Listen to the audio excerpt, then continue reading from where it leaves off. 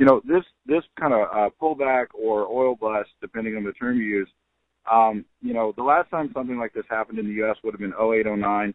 Look, our business, the oil and gas business, moves in cycles. So, every 5 years, every 8 years, every 10 years, something like that, somewhere in there, you're going to have a correction, you're going to have a pullback. But, I look at this as very similar to, when you're a teenager or you're a middle school kid, you ride a roller coaster. It goes up, it goes up, it goes up, and then it goes down for a brief period of time. What we've really experienced in the, energy renaissance the U.S. has experienced since '05 has really been a lot more of the fun part of going down rather than the, more painful and slow part of going up and up and up. But, now is a time of correction, and now is a time of, when one needs to have some patience, and the industry is going to shake itself out, and there's going to be winners and losers, definitely more losers than winners. But, something like $150 billion of projects in the U.S. have been pushed in the past 90 days, pushed or canceled, U.S. energy projects. But I see opportunity in that. I think in those cancellations lies the seeds of opportunity, the seeds of, the next upcycle in the medium term. How does that play out? Again, when you started mentioning the dates, Dan, we're talking with Dan Eberhart from Canary LLC. And Dan, when you first mentioned the dates of the last pullback was in 2008, that's really before the Marcellus play began here in northeastern Pennsylvania. So as I said, we're sort of brand new to this whole up-down thing. All of a sudden there was this great hiring binge, and people talked about how this is, a 50-year supply of natural gas under the ground by the time we dug it all up. And then within a couple of years, all of a sudden it seemed as if there was a pullback. Now, I assume that the Saudis are playing some either direct or indirect role in that. But again, as you point out, this comes with the calendar almost. It's the kind of thing that can be predicted and survive. Yeah, so this is just something that happens. I will say for the Marcellus, which is a mostly natural gas play, there was somewhat of a correction in 2009, 2010 on the natural gas side of the business.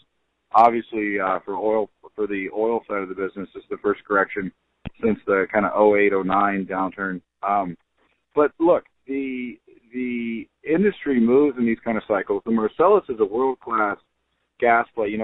Company Statoil, a very large Norwegian company, considers the Marcellus one of its three 50-year play, long-term strategic core interests. The Marcellus is responsible for something like 37% of the shale gas produced in the U.S. this year. The Marcellus is a world-class basin with world-class potential, and it's realizing that potential now, and the potential is going to grow. I also think in the medium term, as the U.S. looks to export LNG with Sabine Pass and projects like that coming online on the Gulf Coast, I think that we are going to be looking at a larger, role for natural gas, for U.S. natural gas worldwide. Explain that, Dan. Maybe you can help explain that to some of the rest of us rookies out here. A lot of people are looking at this and they're saying, well, gee, if the LNG, if liquefied natural gas goes overseas, then that means it won't be here. Or if it goes overseas, then that means that the price of it's going to go up, and that's bad for us. Not necessarily so. Perhaps you can explain that. Yeah, well, I think if we and the oil and gas export ban on the oil side is also something that's very near and dear to my heart. But in terms of LNG, yeah, we're going to get to that. We're going to get to that in a minute. But okay, that's one of the things that really gets my motor revving. But in terms of LNG, look, I think that the oil price is more of a worldwide price. Natural gas has historically been more continent-based and hemisphere-based. So you have in places like Korea and Japan, they're paying 12, 14, 16, $18 an MCF, whereas in places like Pennsylvania and Northeast, producers are being paid, right now in the range of $3, $4, $5 an MCF. And so there's really a vast disparity. I think you actually get the opposite. It may cause some pressure on the upward mounds of where the price of natural gas is locally, but what you're going to do is you're going to expand the market and create a lot more local jobs in western Pennsylvania, a lot more economic activity in western Pennsylvania because the market size is going to be that much bigger. Instead of the market being focused on the eastern U.S., the northeastern U.S., the market for the Marcellus field suddenly becomes worldwide if we can export out of the Gulf Coast and these other LNG export facilities. The market becomes Asia, the market becomes Western Europe, and, you could see a doubling, tripling, or quadrupling of the demand for Marcellus gas. That's going to mean more jobs locally. Right. I was just going to say that really here, and especially here in northeastern Pennsylvania, I'm guessing that provides long-term support to the price, and therefore long-term support to the, shall we say, the incentive for getting the gas out in the first place. Yeah, and it makes it easier for the owners of the midstream assets, so the pipelines, the gas processing facilities, the separation facilities, and the refineries, to make those long-term capital investments that need $200 million, $500 million, billion-dollar-plus projects to push the green button on those projects, if they think the market is worldwide as opposed to just, eastern, the East Coast, or just, Pennsylvania. The Marcellus is a very, very large gas field, and we can turn that into make that basin a world supplier of gas, and I think that's great for the economic impact for Pennsylvania. Yeah, obviously so. All right, now let's get to this oil export ban. I know that this is something that is, as you said, really kind of winds you up. And this, I assume, goes to the notion that we have had in place, I guess, since the first Arab oil embargo, we've had in place this rule statute against exporting crude from this country. It has to be some sort of process. Explain that. Yeah, so it was basically, it came from the Energy Policy and Conservation Act.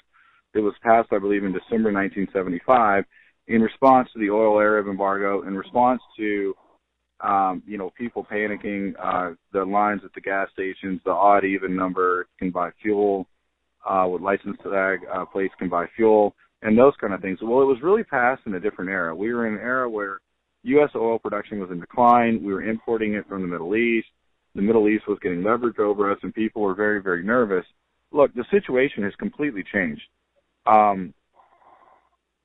The shale revolution has added 3.5 to 4 million barrels a day of oil onto the world market. The U.S. production has been increasing rapidly. If the net increase in production in the U.S. in the past 5 years, just the net increase would make us a medium-sized oil-producing country in OPEC. I think that's just a phenomenal statistic, but it's really changed the whole situation. And so the oil export ban, I think, is an outdated, anachronistic law that does not help us, develop our economy, develop our natural resources, grow the number of jobs we have in the oil and gas business in the U.S. And I just think that its time has come to be repealed. Right. Now, this no longer serves the reality on the ground here, I'm guessing. Which is obviously quite different from what things were in the mid-'70s. Yeah, the situation has completely changed, and I think, there's a Senate hearing tomorrow in D.C. I'm going to be at that's on repealing the export ban. It definitely has some traction in Congress. There's kind of different schools of thought about the, politically the handicap of whether or not we can get the repeal through this Congress, but it's definitely something that's ripe. It's definitely something that's on the table and being considered. And I really feel like if one spends 15 minutes or 30 minutes and reads 4 or 5 articles and understands the issue, I think it just makes sense. We can export natural gas. We can export coal. We can export chairs. We can export vehicles. Why not be able to export oil and gas? When you increase the simple economics, when you increase the supply of something, what happens? Sure, the demand goes down, and therefore the price generally tends to follow. The price falls. Right. This whole situation is also creating a supply glut in the U.S. oil storage capacity. Proverbially centered in Cushing, Oklahoma. And we wouldn't have these issues if we could export oil freely on the open market. My prediction is that the U.S. production is going to continue to rise through April, May, June, and somewhere around June will begin to decline. I think we've already seen the decline number in North Dakota. But I think when that happens, you know, if demand is constant, I see the oil price rising 90 to 120 days after that. So I think we're looking at somewhere around Q1 2015. We start to see a decent, you know, rise in the price of oil. The other thing that I would like to mention. Isn't that about the same time the Saudis are predicting that our whole domestic production is going to fall apart? Yes, it is actually. So that's very interesting, Kevin. And then I'll also segue to, if I could make one more point. Sure. For my last point, what I think is going on right now is I think we've got a battle royale going on between U.S. shale producers and between OPEC nominally, but really Saudi Arabia. And what I think is happening right now is I think the crown of swing producer, the person that the entity that has the power to move the oil price, I think the pendulum has really swung back from OPEC to the U.S. shale producers. And, you know, the WTI and the U.S. really had the authority and was the main producer in the 20s, 30s, 40s. And then over time, in the middle of the 20th century, the pendulum swung to be in OPEC's favor. But I think that at this point, OPEC is really a paper tiger. The U.S. and the free economy that the U.S. is has reacted swiftly, has reacted fiercely to the drop in the price of oil. And I think that makes the U.S. the new swing producer. So in the end, I think while painful for some in the industry in the short term, I think it shows the success of the free market economy in the U.S., and I think it shows the power pendulum really switching back to the U.S. after a 50 to 75 year, you know, hiatus of residing in Vienna with OPEC.